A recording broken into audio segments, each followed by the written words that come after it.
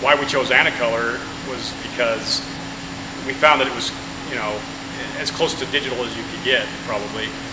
We could turn our jobs faster, but we could maintain high quality. We could be very efficient.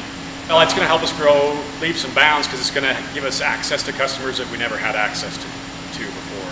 I mean, for instance, this job right here, this customer called in yesterday and needed 30,000 4-color flyers in 48 hours. That's something we would have had to have turned down in the past.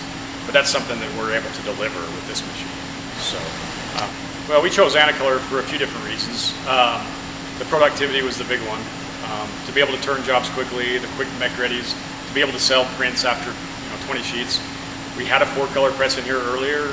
You know, it was 45 minutes make ready. It was 200 sheets before we were up to color and selling prints. And then the environmental impact is a big one for us too. To not have to throw away, tons of paper every year, to be able to save that from a money standpoint and from an environmental standpoint is a big advantage. Yeah, the Anacolor helps us helps complement our digital platform because of its high rate of productivity. It's fast turnaround.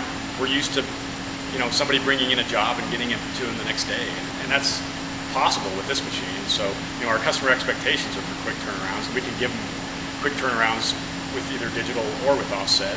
But it gives us flexibility to run different types of jobs that we couldn't have before.